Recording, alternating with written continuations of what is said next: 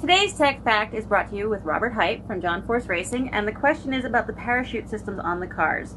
How do those work? Are there springs to push it out from the back of the car, or is it a cable with a pin on the end that frees the chute? Well, first off, on the parachutes, there's several different ways the driver can deploy them. Some teams use a button on the steering wheel that's air operated, and it opens a cable and the chutes come out. I don't like that because something could happen to the line, okay?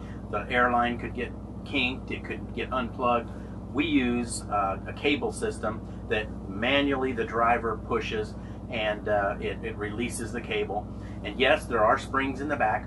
If you look at the back of our funny cars, they're angled to where when the chute pack opens, that thing the pilot chute, which is spring operated, gets out into the airstream, and that even pulls those chutes out faster.